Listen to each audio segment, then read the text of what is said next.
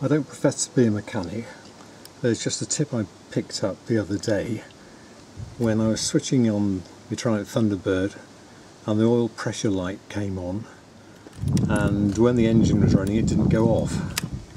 I was a bit concerned about this, so I went onto a couple of forums, and apparently, something I didn't know, if you leave your bike out in the wet, which I very, very rarely do, because I don't want it to get ruined, then sometimes the oil pressure switch, which is located down here, can get wet, and the electrics can get wet on it.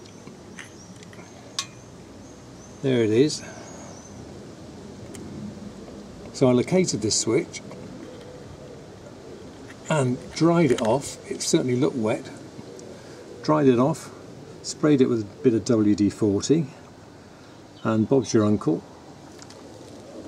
Light went out. So if your light does come on, don't necessarily think it's horrible. Try that first. Top tip. Top bike.